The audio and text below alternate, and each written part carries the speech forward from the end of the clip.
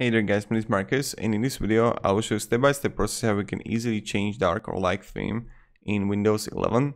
So let's start. The first thing that you want to do is like pretty straightforward and pretty simple.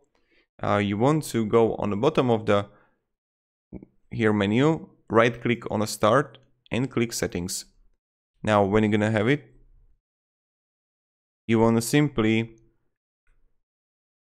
click on personalization under network and internet, and then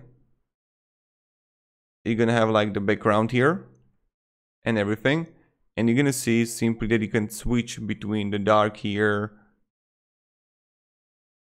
and how it looks like. So you can choose this one, like the dark one here, right?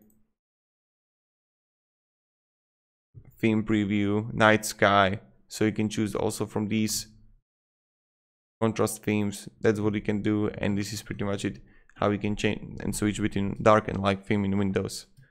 So goodbye.